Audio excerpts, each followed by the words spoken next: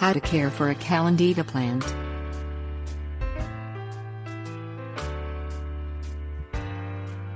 Calandiva Kalanchoe blossfeldiana Calandiva, a cultivar developed in the Netherlands, flowers for 6 full weeks in late winter and early spring. You can grow it outdoors in U.S. Department of Agriculture plant hardiness zones 10 through 12 or as a houseplant in colder climates. Calandiva gets along well with minimal care and will flower in the middle of winter as long as it's indoors with only minor manipulation. Allow the soil to dry out 2 to 3 inches deep between waterings, then water deeply to thoroughly moisten the root zone. In containers, water until a little excess starts to drain out the bottom holes. Outdoors, add enough water to soak the soil 5 to 6 inches deep. Avoid overwatering Calandiva. This fleshy stem plant is particularly susceptible to root and stem rot if it sits in consistently wet soil.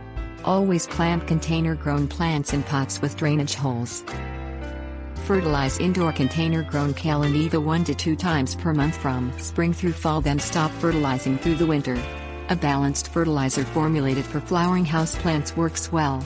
Use half teaspoon mixed with 1 gallon of water per plant and pour it onto the soil, or follow the instructions on the fertilizer label. This replaces 1 normal watering session. Outside Calandiva needs a single dose of balanced fertilizer once a year in the spring. Mix 2 tablespoons of 20-20-20 fertilizer into 2.5 gallons of water and water the soil at the base of each plant. 1 2.5 gallon mixture feeds Calandiva in a 10 square foot bed. Calandiva forms a naturally bushy shape without pruning or shaping. Once the flowers die, pinch or clip them back where they attach to the stem.